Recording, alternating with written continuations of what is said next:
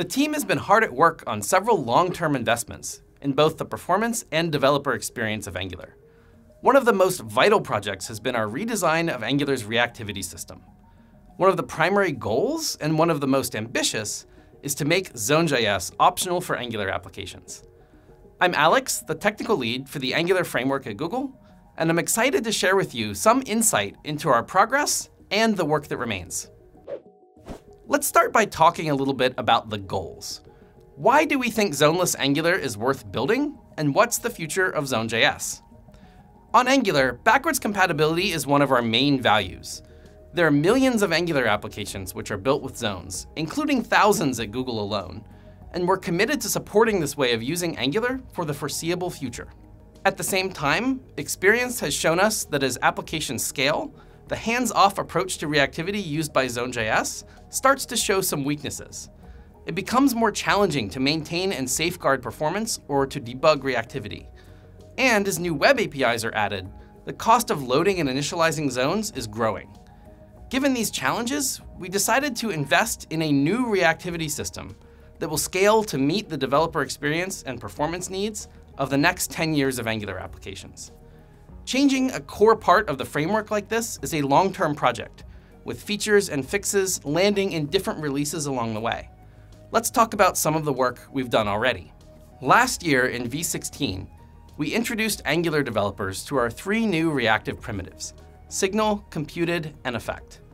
These APIs are at the heart of our new reactivity model. With them, developers can have confidence that Angular will understand changes made to their application state and update the UI correctly and efficiently. In v17, signal and computed became stable APIs.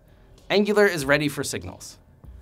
In addition to the core primitives, we've been working closely with the teams behind the community state management libraries that you know and love, like NGRX, NGXS, RxAngular, and several others.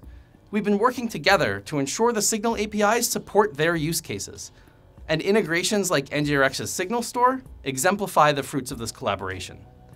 These APIs give us a strong foundation on which to build a new reactivity model for Angular that doesn't require zones. When you communicate state changes to Angular, for example by setting a signal that's used in a template, the framework will schedule change detection automatically without the need for Zone.js. But what about existing applications, some of which can have thousands of components which are not yet using signals? We want to make sure it's possible for these applications to switch to zoneless without needing to migrate everything to signals. And of course, we want the rich ecosystem of Angular libraries to be zoneless compatible without major changes as well.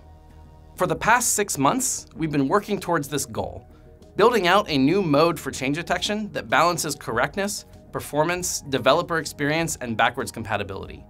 Getting this right takes time, and we've been working with different applications at Google to experiment and test these ideas, some of which are already running in production.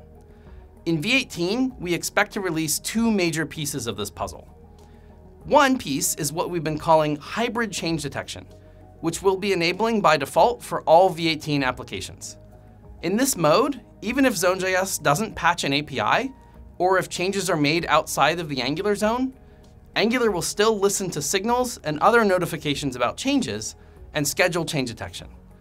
Hybrid change detection will allow developers, especially library authors, to write code that works regardless of whether Zone.js is used or not.